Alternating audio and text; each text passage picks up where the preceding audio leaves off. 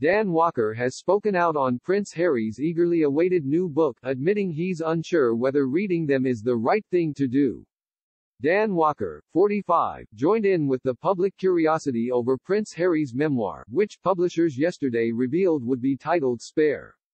The much-anticipated book will tell his story in his own words, and explain in full why he chose to abandon life in the UK and public duties within the royal family to move with Meghan Markle to the USA.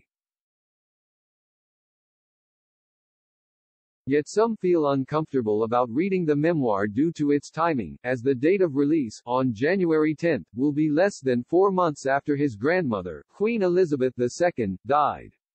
BBC Breakfast-turned-Channel 5 News star Dan Walker is among those questioning the timing of the book, and wondering whether or not it would be appropriate to read it. Intrigued by what you feel about this, he confided to his 777,400 Twitter followers. Will it help? Do you want to read it?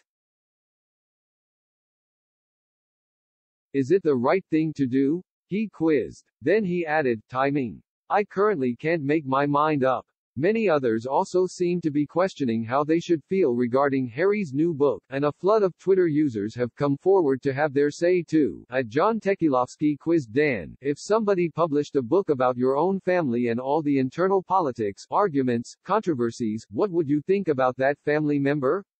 I think he will come to regret it deeply.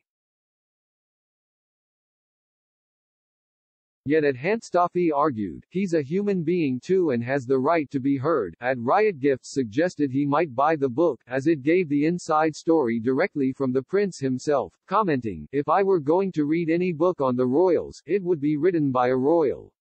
So I am more tempted to read this. At Nursemaiden was more consumed by the name, exclaiming, I think the book title has for me put me off buying and reading. I don't recognize this version of Harry from the one I remember. Meanwhile, at Matthew Mears probed, interested to find out what he's been told behind closed doors to think he's a spare.